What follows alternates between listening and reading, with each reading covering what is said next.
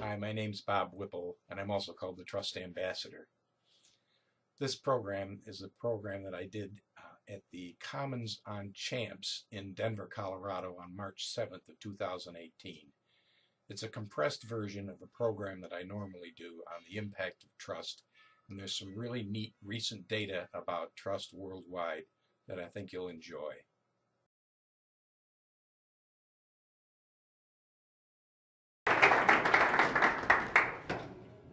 It's great to hear. Can you all hear me okay? Is this mic going to work?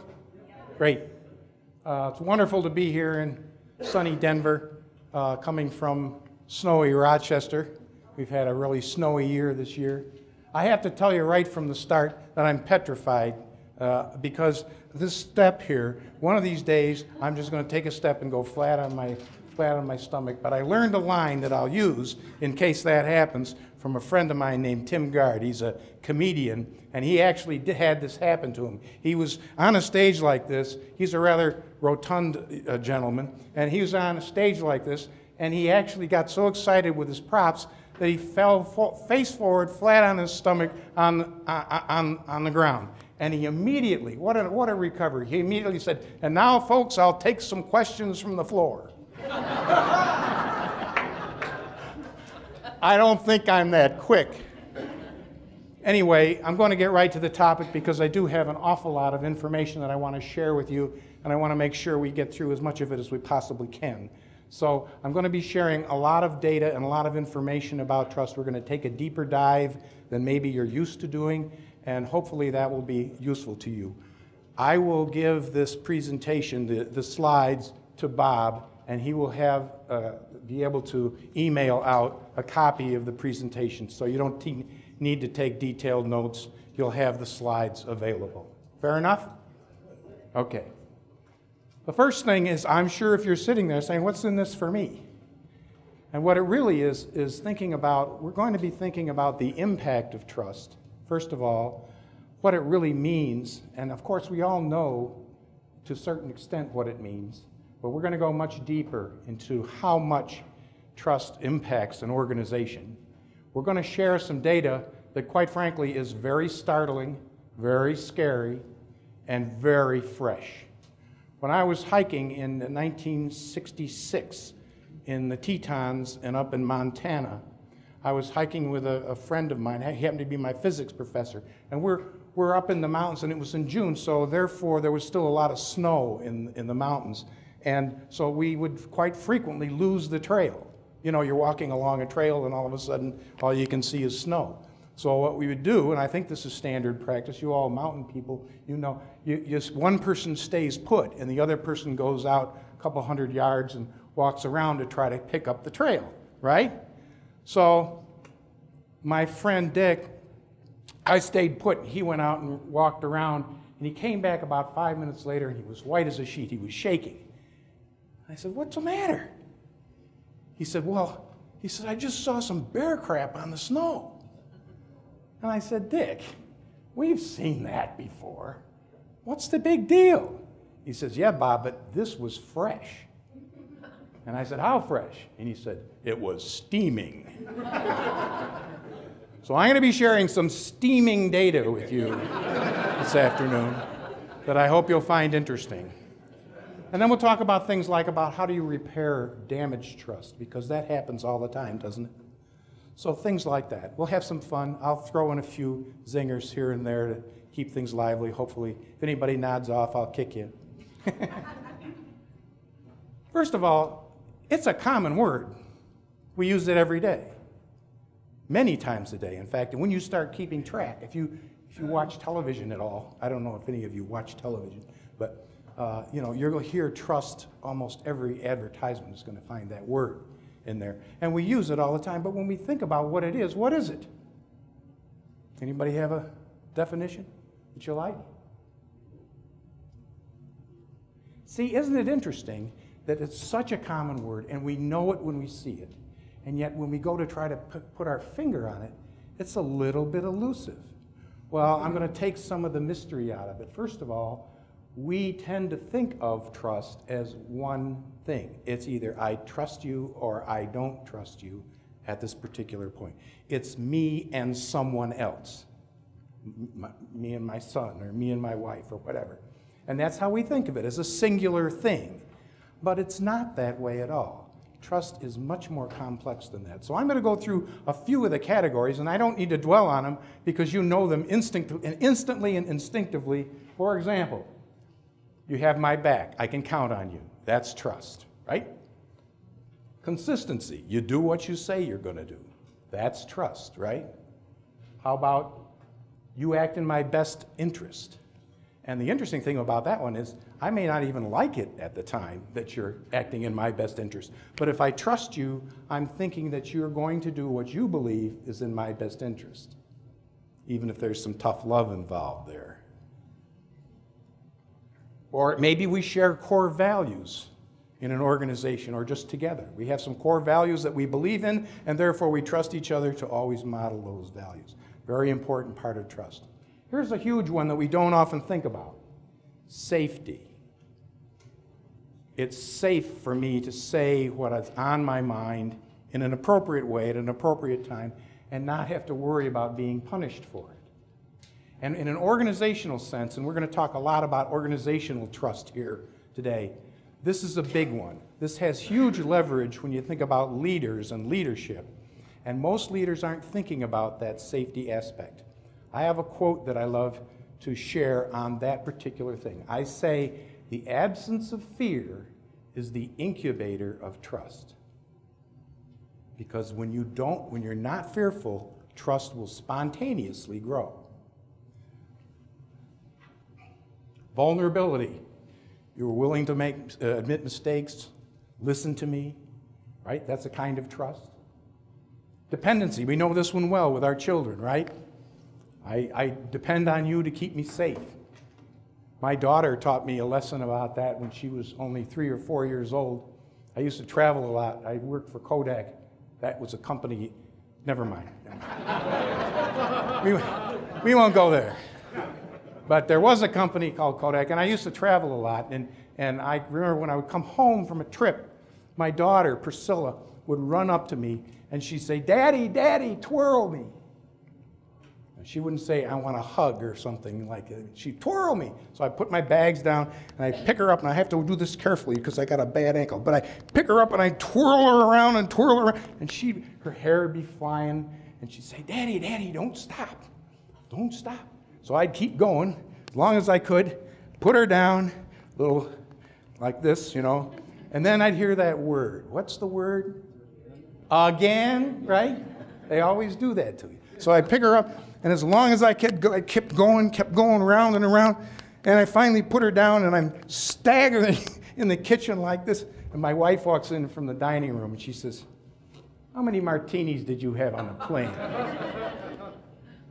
But the thing that Priscilla taught me in that, all of those twirling things, was all the times I twirled her, I hardly ever dropped her.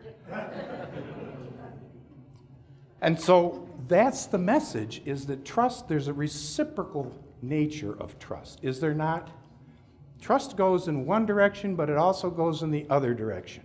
When we're thinking about trust between people, it's always bidirectional.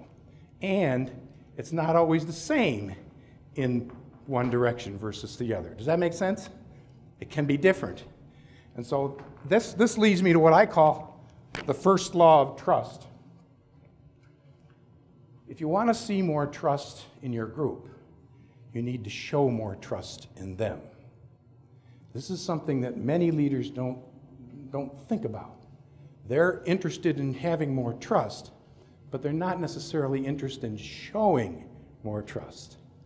So that's the first law of trust, is if you want more trust, you need to demonstrate more trust. And I have a little demonstration that I like to use to underscore that. Have any of you ever seen this little device? No takers, huh? All right.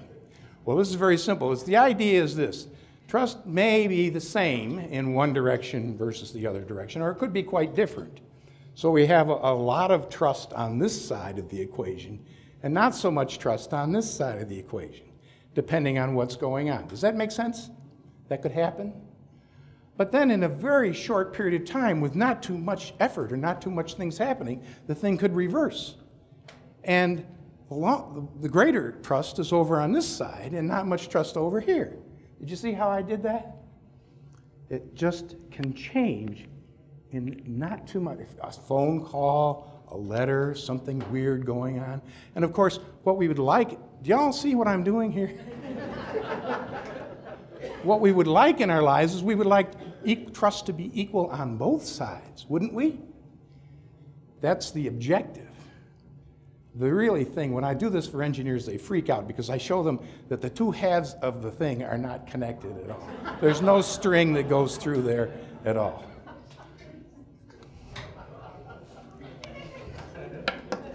I can't figure it out.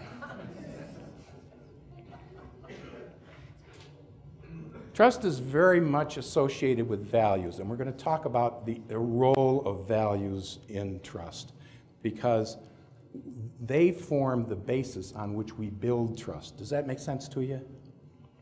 What I'm saying, bedrock beliefs, it's hard to change. Our values generally don't change a lot throughout our lives, believe it or not. You get some values programmed in at an early age, and where do they come from? Parents mostly, grandparents sometimes, church maybe, school, friends, and they really don't change much throughout our life. But they're extremely important, and it's extremely important that we understand not only our values, but the other person's values too, because they have to be at least reasonably aligned or we've got problems. Make sense?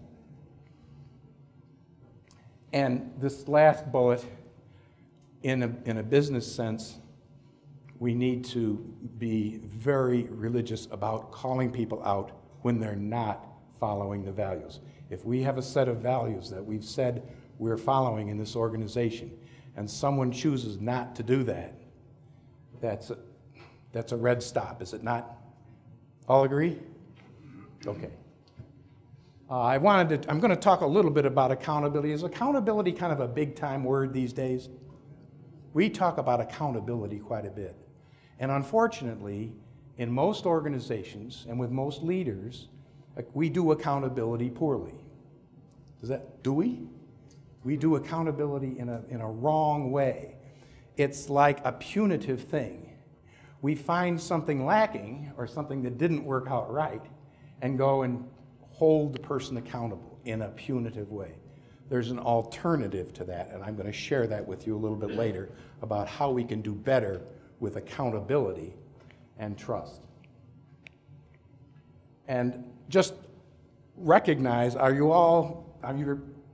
was really impressed with the diversity of occupations and people and mindsets in this group, but I'm sure that you're all pretty well versed in emotional intelligence. Are you not? Okay. And that is very, very closely linked to building trust, is it not? So in fact, I honestly believe that if I'm working with a leader and I'm trying to make that leader into a better leader, one of the first places I'm going to go is, how's the level of emotional intelligence in this person? Is there work to be done there? Because generally there is. Okay? Let me just stop. Any questions or concerns? Am I going too fast, too slow? You okay? Everything all right? Okay. We trust you. Okay. So, we think of trust primarily as one thing, and we think of it in terms of people.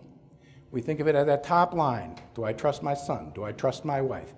Do I trust my boss? Well, that's generally where we go. But you got to realize that the trust manifests itself in our lives in hundreds of other ways.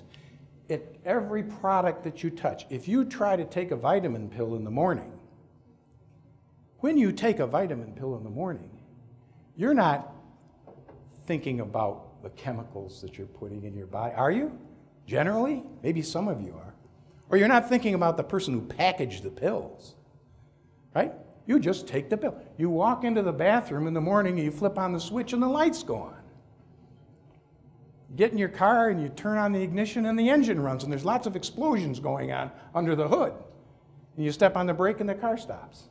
And we don't think about it. It's just there. So in every product, you buy a chainsaw. You're going to trust that chainsaw, I hope. Or you're going to cut your leg off. Organizations, every organization that we deal with, we have some level of trust. Any organization that we work with. That one on media is a special case, and we'll talk about that in a little more detail here in a few minutes, because trust in the media is a very interesting phenomenon these days. Trust in systems, the government, bridges. When you drive over an overpass, I think most of you are not worried about whether you're going to fall into the river, right? Or a bridge. You know, you just aren't thinking about it. But I was in an engineering company earlier this year, and I'm there and I say, when you drive over a bridge, you're not thinking about falling into the river. And he says, oh, yes, I am. I'm a civil engineer, and that's what I do for a living. So I think about it every day. So it's a mindset thing. The point here is that by the time you get to work in the morning, you have experienced trust several hundred times in your life. But 99% of it is just going by and you're not thinking about it because there's no failure. The brakes stop the car. No problem. But if the brakes didn't stop the car, that's a big deal for you. Make sense? So think about trust in these different ways, not just the interpersonal side. But when you look at the interpersonal side, you say, how about my trust in my boss? What's that look like? Well, it's, you know, how much do I trust him or do I? There's lots of variables involved in that. I tried to plot them and I ran out of axes. I couldn't, that was the best I could do. You know, there's lots of different variables in whether or not you trust another person. Does that other person show that he cares about me? Is that other person competent or consistent? That comes from Covey's work. What does he call it? Competent and character. Any of you read the Covey stuff? Competence and character. But so it's a lot of things, and at any point in time, you pick and you say, well, that's how much I trust the person. And then 5 minutes later, after a phone call or an email or something like that, it could be different. It's a dynamic situation. It's around us all the time, and it's very dynamic. So the key points so far, trust is more complex than we think of it. It's not a simple concept. Trust requires living your values. Trust is bilateral, two ways. And it's critical for a team to be successful. Trust is enhanced by emotional intelligence. Those are the key points so far. Okay? Ready to go? Yeah. Okay. Let's talk about how long does it take? A lot of people would say, gee, you know, Bob, it takes years to be able to trust another person. And you think about that in a family sense, you know, maybe it takes years to build up a level of trust. But in fact, I have a different opinion about that. I think full mature trust does take a long time, and it does take constant tending, just like love. I believe it's the same kind of thing. You constantly have to work on trust. But I also believe that you can establish trust with another person very quickly. You all buy that? How many of you read the book Blink by Malcolm Gladwell? Okay, so you already know. The idea is we human beings have a remarkable ability to size each other up in a heartbeat. We all met each other. You met several people on the way in today, and you sized these people up in less than 10 seconds. I have a whole program. I can't get into it here because we just don't have time, but I have a whole program on planting a seed of trust with other people in the first 10 seconds, because I believe it's possible to do that. It doesn't mean it's mature trust. It doesn't mean it's been tested, but it does mean that you've got that. Basically, if you plant the seed well towards trust, then your progress towards trust is going to go at 10 times the rate than it would if for some reason you didn't. You know, I met a CEO a while ago, and while shaking his hand, he was looking over here, you know, somebody's shoe or something like that, and like, you know, hello, no connection at all, just terrible. So that happens. But most of the time, if we do it right and do it well, trust can be established fairly quickly, and then we get a momentum going and keep working on it. Transparency. Is it right to be more transparent? Hello? Yes. We think of transparency in the fact that we know that hiding things from people inappropriately is going to destroy trust. And we know all the time that when we measure what bugs people in companies of all sizes and all industries, what's the biggest problem around here? Comes back number one or number two problem in every survey you'll ever see, every quality of life survey, communications. That's the problem, okay? So we know this. And yet, being transparent is not always a good strategy. Can you buy that? Can you buy that there has to be some judgment involved as well? Because after all, there are some situations where being transparent will land you in jail. If you're the CEO of a company who's thinking about merging with another company and that changes the valuation of things because you told your people, you're in jail, pal. So, and there are some times when being transparent is just plain not kind. It's just mean. You know, some of the things you think should not come out of your mouth. I hope you'll agree with that. So, in general, in most organizations, I think we err on the side of not being as transparent as we could be. People are appreciative and will tolerate bad news better than no news only to find out later that it was being withheld. That's the killer. Am I right? So challenge when the HR manager, anybody an HR manager, I don't want to get in trouble. When the HR manager says, gee, we don't want to talk about that yet because we'll have sabotage, people will get mad. In general, what you find is people are much more tolerant of bad news if they're treated like adults and given the information in an appropriate way. So challenge the gag rules because most of the time they're not really smart. That's my thesis. You all buy that? Yep. Okay. Well, I want to talk about the relationship between ethics and trust a little bit here, because we're going to get into some data here. Would you agree with me that most ethical situations, even the worst one, take an Enron situation, okay? So that's probably easy for all of us to relate to, that if you look at that thing, you say, well, they were doing wrong stuff. Everybody knows that. They knew they were doing wrong stuff. There was no, just they talked themselves into that it was all right to do. Well, how did they get there? Here's how they got there. If you go back and look and you go back and back and back and find out what happened. Well, at one point, somebody said, we can show the things this way, which is the conventional way, and it's okay. Or we can show the quarterly results this way. It's legal. It's okay to do. There's nothing immoral or wrong about this thing. It's unconventional a little bit, but we can do it, and it shows us up in a better light. Which one do you want to do? Well, most people would say, especially if you're under quarterly pressure to get your numbers, most people would say, well, let's get the one that makes us look the best. And so, but what we've done here is we've taken a little bit of a baby step toward the line. We're not over the line, but we're heading toward the line. But it's okay. It's okay to do this. And then what happens is we start to talk ourselves into through rationalization. Are we good at rationalizing? Oh, yeah. Oh, yeah. We can think, oh, boy. So anyway, so the next time it comes up, we can do a little bit more. We can do this plus a little bit more, and it's still legal. And so we're still okay. No problem, right? But we get into this pattern, and now we're on a slippery slope. Are we not? Because now, the next time we're faced with a judgment, now we're only making a little teeny change from what we already agreed was right. It's hardly noticeable. It's okay. And first thing you know, through that pattern of logic, we walk ourselves off the deep edge until we're in an Enron situation. Does that make sense?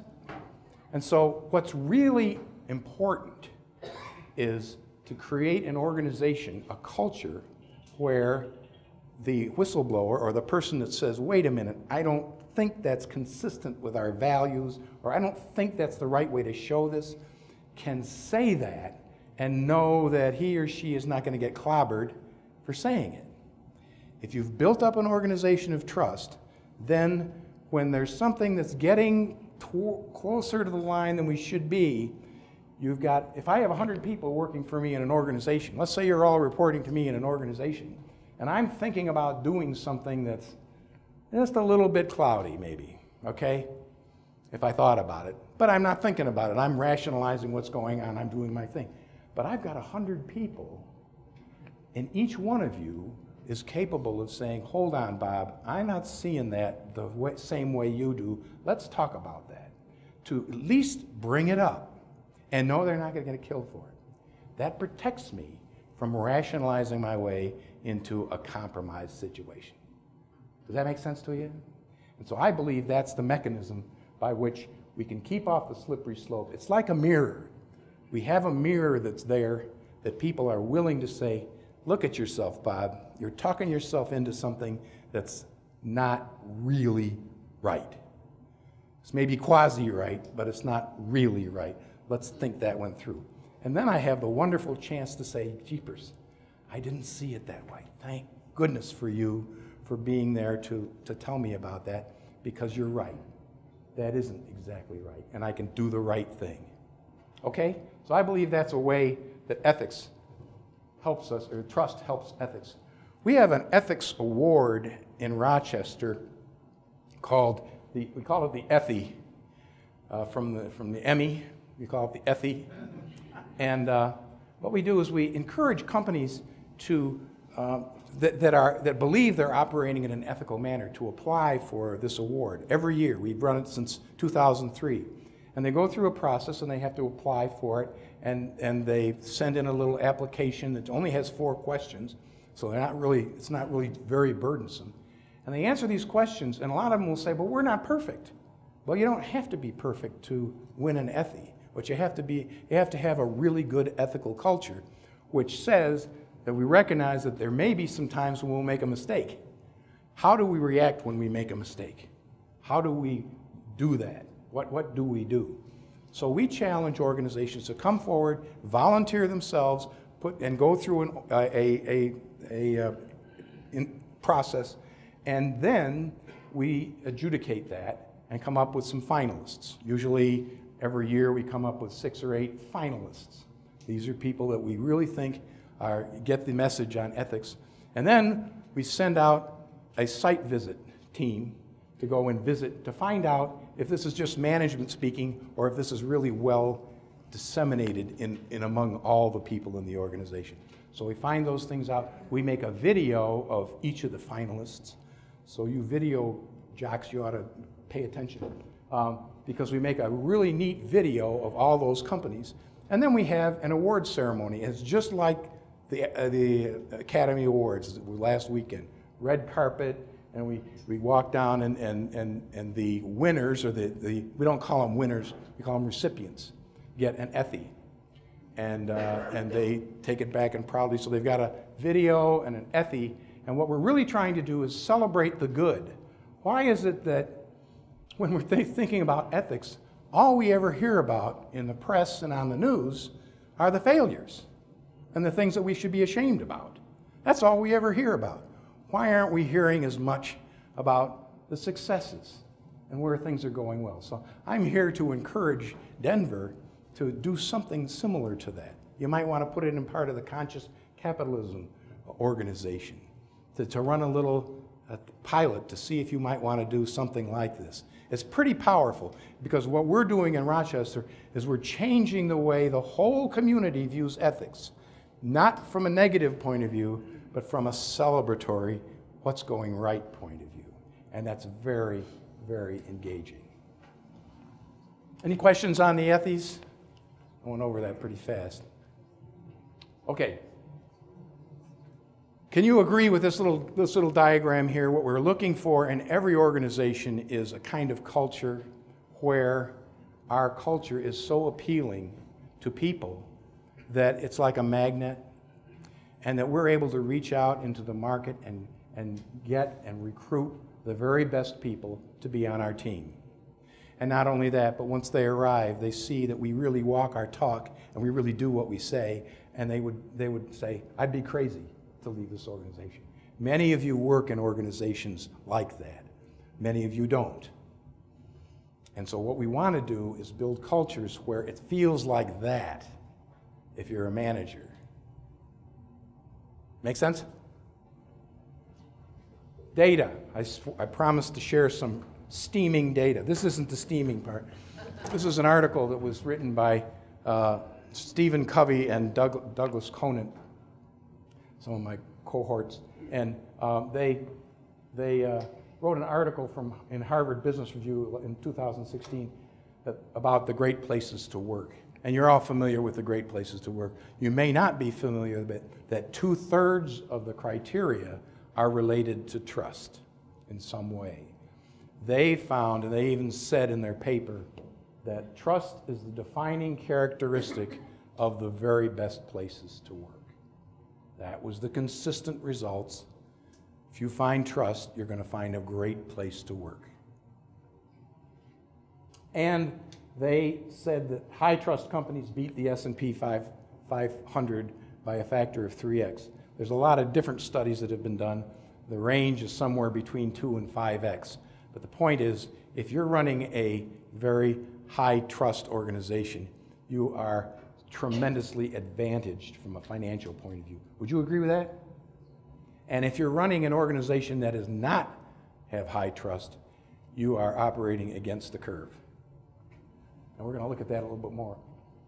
Myth, I still run into some leaders that think that trust is soft, squishy stuff. It isn't. There's nothing soft and squishy. We don't sit around the campfire and sing Kumbaya and toast marshmallows and stuff. We don't do that. When we work on trust, we work on something that's hard.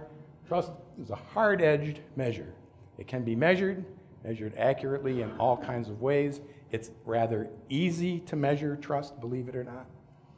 And there's that same statistic. High trust groups are 2 to 5 times more productive. I'm going to talk about, this is some of the steaming data. This is data that came out less than a month ago. It's called Edelman Trust Barometer. I don't know if any of you ever run into that. It's Richard Edelman runs a study every year of 28 different countries. And he measures trust in 4 different areas. He measures trust in business, government, NGOs, non-government organizations, and the media. Measures it in 28 different countries and puts out a huge report. It takes me several weeks usually to work through his report and figure out what it's saying. This time it didn't take me very long at all. In fact, when I was reading his thing, I was reaching to see if an oxygen mask was going to jump down from above my head because my breath was taken away. I couldn't believe what I was reading. There was what I call a free fall in ethics in the United States during the year 2017. And I'll show you the data in a little more detail. Major changes hit all sectors, not just one, and the loss was historic proportion. I don't know how to say this any clearer than I've been studying this data as it comes back from Edelman for 15 years, ever since they've been doing it. And so I pay attention to what's going on country by country, okay? And generally, here's what happens. If the trust, they have an index. They boil all the things, business, government, NGOs, and media, they boil it all into one thing they call a trust index for that country for that year. And from year to year, any one country generally will change a point or 2 points, 2 percentage points, something like that. They don't even pay attention if a country is changing up to 5 points. That's just noise to them, right? Because there's so much going on in 28 different countries. But if something's going more than 5%, they're paying attention. They're saying, something's going on over there. What is it? What's happening over there in France that gave this big boost to trust in 1 year? More than 5%? You gotta be kidding me. And then, but you never ever see it go. I only remember seeing it one time going above a 10% difference from 1 year to the next. One time I saw 11%. It was in Japan. Japan lost 11% from one year to the next year in the trust index. That's the biggest I ever saw. In the United States, in 2017, we went down 23%. That was the oxygen mask moment. I'm saying they have never seen anything close to that, anything even half that bad. Here's what it looks like if you take the different sectors, business, government, NGOs, and media, and then this is the combined index. This was the start of 2017. They actually take the data in November, so it was taken in November of 2016, and then again in November of 2017. And in that period of time, we went down 23 points.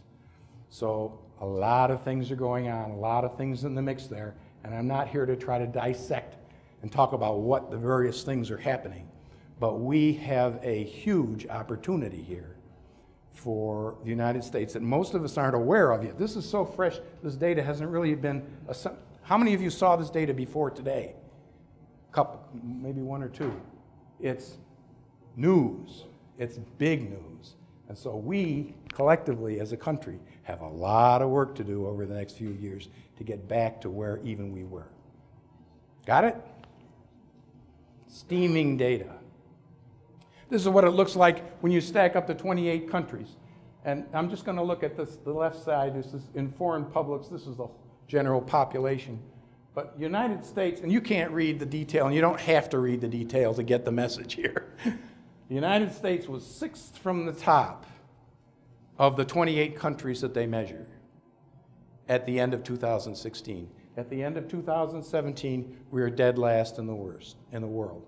Worse than Russia and worse than Poland. And usually Russia and Poland duke it out for the last place. Historically, most years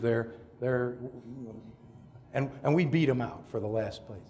So we've got a huge opportunity to recover from that. It's what? China's on the top. China is on the top. Does that shock you? Okay. And so a lot of people will say, well, it's because they can't say what they really think. Not true. That's not. This is real.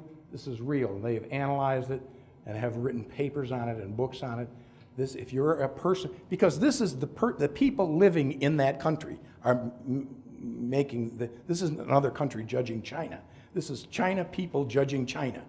And they think things are better off. They think things are going pretty well. And if you're the average China person, you think things are going pretty well compared to what they used to be. Can you buy that? It's a little startling, but that's true. And China generally comes in as the #1 trust country in the world. Other comments? I can't go into the whys and wherefores of all the different countries, but this is pretty startling. I hope you would agree with that. This is a survey that I do. This is in my own business. When I go in and work with a company, I'll take a trust survey. It's very simple. It takes people about 10 or 15 minutes to put in. And basically it tells me not only what the level of trust is in that organization, but where the soft spots are, where we need to dig in and do some work. So before I work with a management team, I'll take an instrument and measure it. I want to engage you in a survey right now. So I want you to think about your organization. And if you're a solopreneur, think about an organization that you've worked for recently or something. And pick on that scale from 1 to 10 where you think your organization is operating right now in terms of trust. This is a very gross measurement. You got the number in your mind? Okay. How many of you believe the trust was between 3 and 4%? Or 3 and 4? Okay, so about maybe less than a third. How many of you think trust was between 6 and 8? So more than half, about half. How many of you think it was 9 or 10? Excellent, awesome. How many of you think it was 1 or 2? Not too many. How many of you picked 5? 1 or 2. Basically, I've done this experiment with groups, and I'm doing it in a shortened form here because we don't have much time. But generally, I would have people, hand in ballots and stuff like that. Basically, what I find is you would expect to see a normal distribution. with a group this size, you would expect to see a normal distribution with a mean of maybe 6 or 7, something. Isn't that what you'd expect to see? Never, ever, ever, ever see it. Always see a bimodal distribution with a bunch of people saying it ain't so good and another bunch of people saying it's pretty good.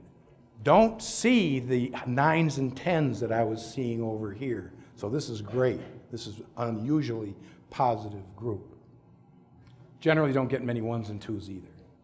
But there are no 5s, almost no 5s. It's always bimodal. Now, why do you think that would be?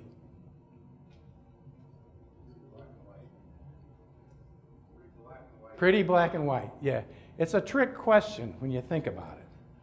I showed you this scale and I said, pick a number in your mind. What did you do in your mind?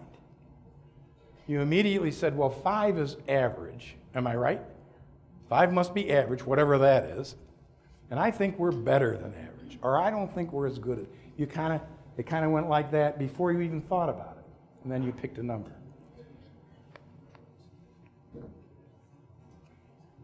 How important would it be to an organization to be able to move 2 points to the right in less than a year?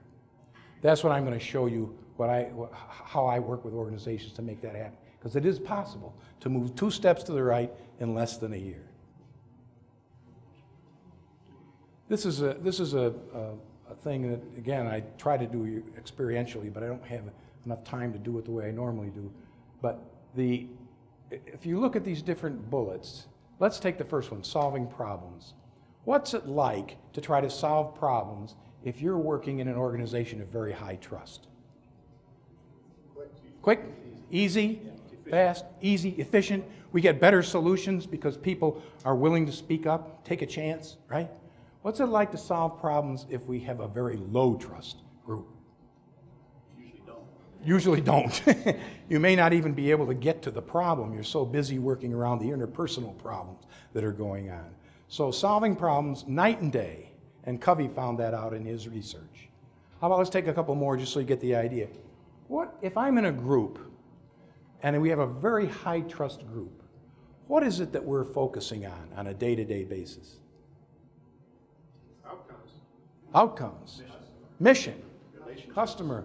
Relation. We're focusing on what we're trying to accomplish. What are we doing here? And we're trying to do that. That's where our energy is going. What about if we're working in a group that has very low trust? What do we focus on in a low trust group? Survival. Maybe things are so bad, are we going to make it through? CYA. We generally focus on each other. In a low trust group, we're protecting our turf. We're trying to figure out what the other person's going to do so we can get 1 step ahead of them and that kind of thing.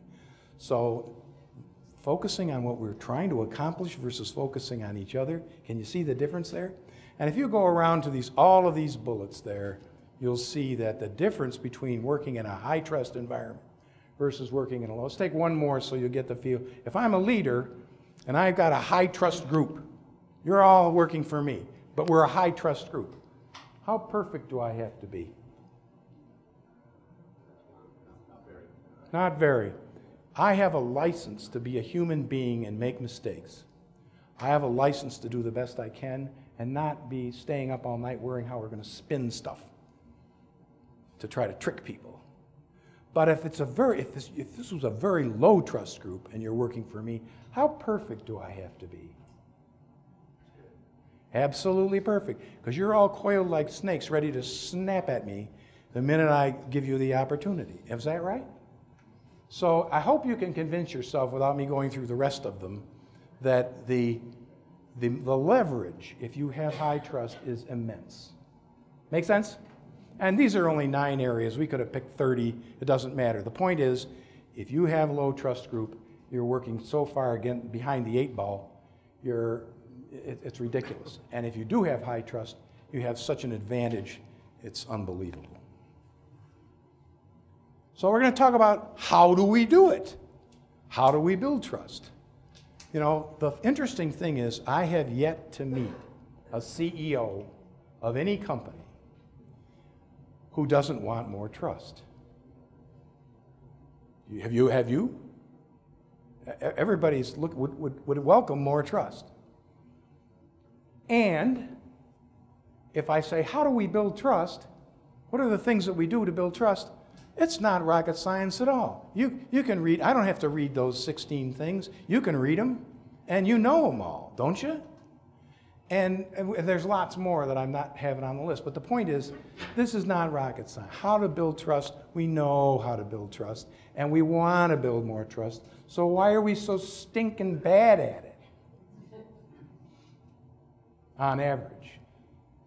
There are leaders who feel like they know everything. Uh-huh. They don't give a crap about trust, right? They lead their organizations, follow me. Okay. It's a blind spot. Okay. But I would maintain if you would sit down with them and ask them point blank if more trust in their organization would be good or bad, they would say good. It would be good. I want more. But I'm not doing the things on a daily basis. I'm doing things on a daily basis that shoot myself in the foot or take me in the wrong direction. And I maintain that there's a foundation. There's a kind of foundation that if I can get through to leaders, that if we can change these there's four things, four behaviors, that if we can change them, then all these things work like they're on steroids. All these things work great. If we can't change those four things, and we can't get through to leaders on these simple, basic four foundational things, then I don't care how much you work on these things, you're going to make a tiny difference in trust. Can you all buy that logic? So let's take it. I want to show you what the foundation is that I think I've discovered. It has four parts. First part I already talked about, the first law of trust. If you want more trust, if you want to see more trust in your organization, you need to find ways to show more trust in them. Most leaders find that difficult to do, right? So that's one behavior. Second one is this issue of values. We talked about values a little bit before. Values are so special because there's things, there are words that we agree on. Words like what? Give me a value. Integrity. That's a very common one. Okay, and it's also pretty easy, you know, either we have integrity or we don't. Okay, so, but what happens in organizations is that we have these lofty values that we've said, and then we don't act that way consistently. Let me give you the one that drives me the most crackers here.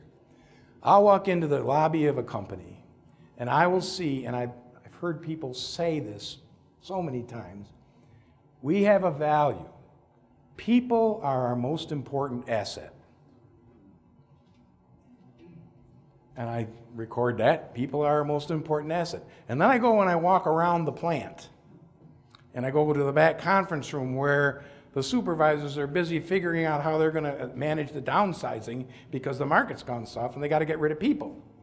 Wait a minute. If people are our most important asset, when the market goes soft, we're not going to downsize people. We're going to train them. We're going to get them ready for the next cycle. We're going to figure out how we can utilize them to build our business more. We're not going to get rid of them. If we're going to do anything, we'll sell inventory or we'll sell a building. So if you have a value in the lobby that says people are our most important asset, but you don't act that way, don't you think that people in the organization know that and see that? And the minute you compromise on any of the values and people realize that you say it but you don't practice it, you're dead. Does it make sense? Balanced accountability is the third one, and that's what I talked about before, that we seem to hold people accountable in a punitive way. It's like, I'm holding you accountable for this. You did wrong, and you're bad, and I'm holding you accountable.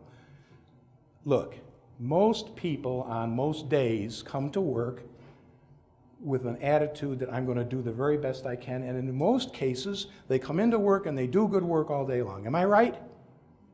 The majority of people do that. And yet, the only time they hear from their supervisor or their manager is when something didn't work out. What's wrong with this picture? Why can't we hold people accountable in a holistic way that takes into account the good things that they're doing, as well as the things where they need some coaching, or they may need a kick in the butt. That's okay, right? So let's hold people accountable. I invented a term for it. I have a paper on this. I call it holding people pro-accountable. You're going to hear from me based on what you're doing, good and bad. And therefore, for the 5% of the time that there needs to be some corrective action, that's okay, because most of the time you're hearing good stuff from me that's reflective of the good work that you're doing. So you can tolerate that better. Does that make sense? So balanced accountability is big. And this one is the biggie. This one is the one that I think carries more weight than anything. And this is what I try to teach leaders when I first work with them.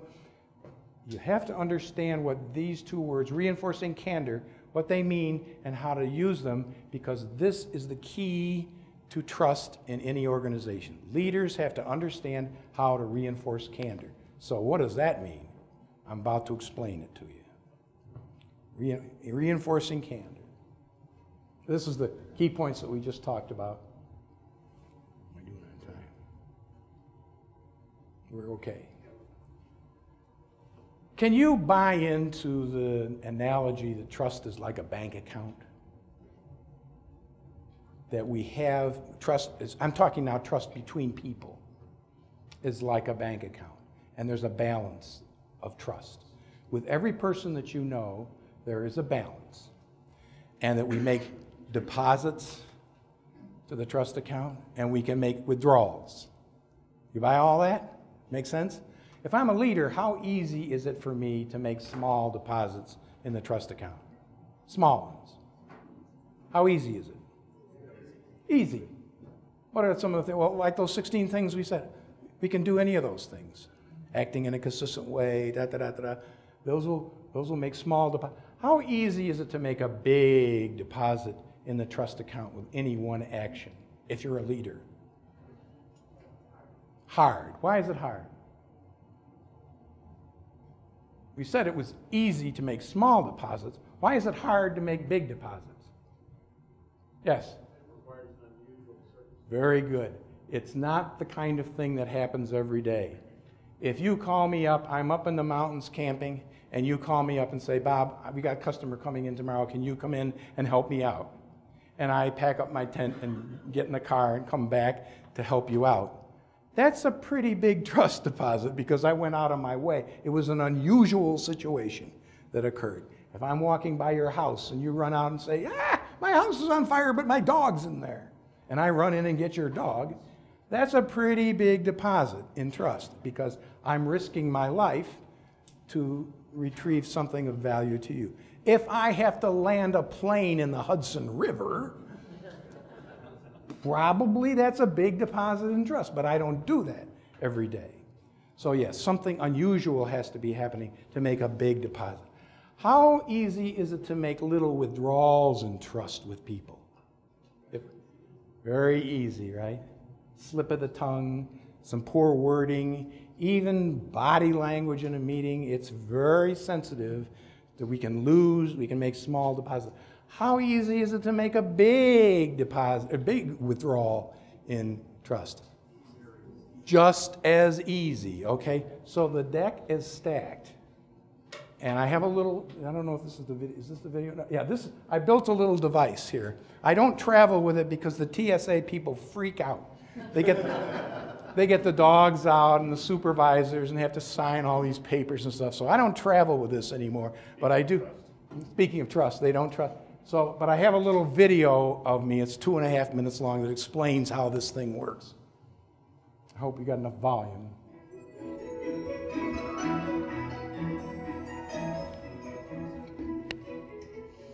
Hi, this is Bob Whipple, and I'm also called the Trust Ambassador. I wanted to share a very brief analogy with you about trust and how trust is built and lost over time. It has to do with this barometer that I made up. Basically what it is it keys off the idea that trust is like a bank account. We have this balance of trust with people, and we can either make deposits to the trust account or we can make withdrawals. And so what I like to do is show people how when trust is there, and we build trust, we usually build it in small increments. We don't build it in large increments. Basically, we do things like we're consistent with people. That's a small deposit. Or we walk our talk. We do what we say we're going to do. It's a small deposit. We're happy and we're nice with people. Basically, all the things that we do day to day, every day, build up the relationship with the other people, with the relationship of trust, and it grows to a good balance. Unfortunately, when there's a withdrawal, it tends to look like this. So we had built up a high balance of trust, but it was all wiped out in maybe one sentence, or an email, or even some body language at the meeting. But look at this. When we would go and, what would we do if we lost trust? What we're going to do is try to build it back. So we're going to do all the things we did before to make deposits. We're going to walk our talk. We're going to be kind to people. We're going to give good feedback. We're going to praise people when they do well. We're going to do all these things. But you notice I'm making deposits day after day after day after day, and nothing's happening to the trust account, to the trust level. It takes an awful long time to build back the equity to where our deposits are actually registering in trust. But look at this. What if you set up an organization such that when trust was high and then we had a withdrawal, instead of it crashing down, it looked like this? That would make a huge difference, because now as soon as we start making deposits, we're immediately building back the equity. And that's the concept that I call reinforcing candor. And we're going to talk about it in this program and how effective it is at making that phenomenon work in our lives. Like my little game? So what is this thing called reinforcing candor? It really goes back to the fear issue, and that's why fear is so important in trust. Because if we tell people that you can share with me your concerns, if you see me doing something that you don't think is right, not only do I expect you, I really want you to tell me that, because it gives me the opportunity to reinforce your candor, to make you glad you brought it up. See, most leaders can't do that. And do you know why they can't do that? You see, every leader, I'm going to play the role of a leader here. So I wear this button all day long. I have this button on. And the reason I have this button on, everybody see it? It's an I am right button. By the way, I have a few of them. I don't have enough for everybody, but if you really want one, you can come and grab one after the show. But the idea is this. Everything that I do and say and think and write, in my mind, is consistent with what we're supposed to be doing. It's consistent with the values. It's consistent with what we need to do as a company, etc. I've got it all rationalized up here, and I am right. Does that make sense? Every leader is coming at every decision from this point of view. So now think about it. If an employee comes up and says, yeah, I don't see it that's exactly the right thing to be doing. Well, now, I already believe this, right? I already know this, right? And somebody's coming up and approaching me with the opposite point of view. If you disagree with me, then by definition, you're wrong. And so I'm going to be coming at you from a point of view of trying to disarm, to try to prove to you what you didn't get it, you didn't understand it. Let me explain it once again, or something like that. I'm going to punish you in some way for your candor. Does that make sense? And so therefore it's this one-sided thing, and it's all because of this. So I said, what would happen if I gave every single person in this room an I am right button? Again, I don't have enough to do that, but some of you can take some. Take them home and enjoy them at home, right? And most people do this. I need one for me and one for my wife. Okay, so, but if I just mentally, what I try to teach leaders is that whether or not they have an I am right button or whether their people have it, that's irrelevant. The point is, what I'm trying to teach leaders is, when someone's coming up to you and saying, I don't see it that way, they do it in an appropriate way. You know, you have to do it at the right time in the right way. But basically, don't climb down their neck and try to prove that they're wrong. Basically, I have to shift the conversation. The conversation now becomes, holy cow, I didn't see it that way. I came up with a different conclusion. And we're both looking at the same phenomenon, and I didn't see it that way. I need to find out what you're thinking. Tell me more. So it switches me from a, you dummy, that kind of approach, to a, holy cow, I've got to listen to what you have to say. You have some important input that I might need to hear. And that changes everything. Because at the end of the day, then you're saying, well, at least he's willing to listen. Okay? So not only am I willing to listen, but I'm going to make sure that I've heard you. So if you say, Bob, that's not consistent with our value about how we're treating people, I'm going to say, wow, I didn't see it that way. Tell me where I missed it. Tell me more. So I'm going to confirm, and you're going to tell me, well, it's because of this and this and this, and I'm going to say, oh, so in your opinion, this is the way it is. So I'm going to confirm what you're telling me that I understand. Okay? That means what? That means I've heard you and internalized it. And I'm respecting you as an adult. I'm treating you like an adult rather than a child, right? And so therefore, and I may say, well, that's a very interesting opinion. I wonder what other people in the room think about that. I might get more information. I might say, I got to think about this for a few days. I can't come up. Or I might say, I hear you, and I'm very grateful for that input because I just didn't see it that way. I still think what I was doing is the right thing to do, and I'm going to say that we're going to go ahead and do that. And I really will appreciate your support when we do.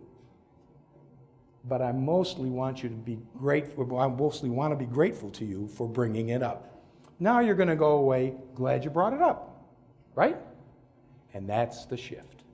If we can get leaders to do that consistently, that changes the ball game. And I've done it in many organizations where in 6 months or 8 months down the road, you've made at least 2 shifts to the right in that organization in terms of trust. And it's huge in terms of performance. Does that make sense? That's the theory.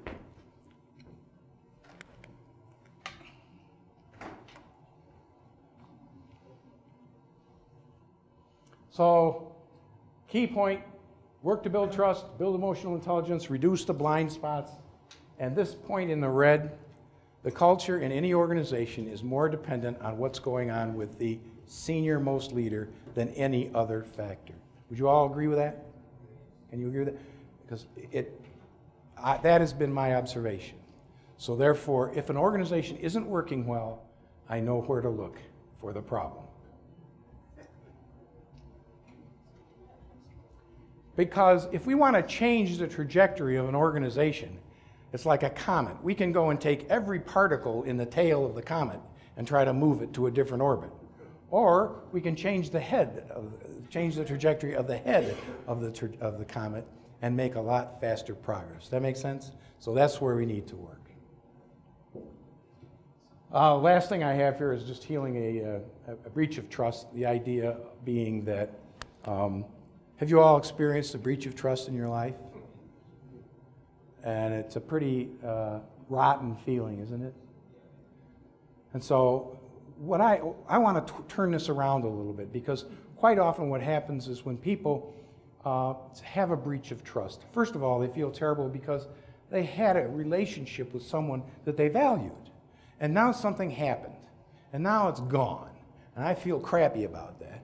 Well, here's the first piece of advice. Don't procrastinate. Don't hope it's going to get better and go away. Go find out, go talk to this person because you had a relationship of trust that was valued by you and the other person. What you want to do is go to the other person and say, jeepers, something happened here. I'm not sure what it is. We need to dig it out because I don't feel good about our relationship as I did last week, and I would love to get back to where we were. Would you like that too? And if the other person says yes, they're willing to work on it, then you go into, this is marriage counseling 101. I don't even need to describe it. It's very simple. What happened? You know, was there an obvious thing that one person did something wrong? Is there an apology needed? What can we do to repair? But here's the deal. What I want you to focus on is when we have a trust withdrawal or trust betrayal, don't think of it as a catastrophe. Think of it as an opportunity. Because if you handle it well, timely, maturely, forthrightly, working adult to adult, you can make that relationship stronger than it was before the betrayal. And what an opportunity that is. And a betrayal is something that happened. It's a square wave that happened in a relationship, but it has the seeds of an opportunity if we'll grab it and make that relationship stronger than it ever was before. Can you buy into that? So that's the process. Don't procrastinate, go to work on it. So those are the final points that I was making. As you can see, it was kind of tight to fit all that information into the footprint that I was given that day.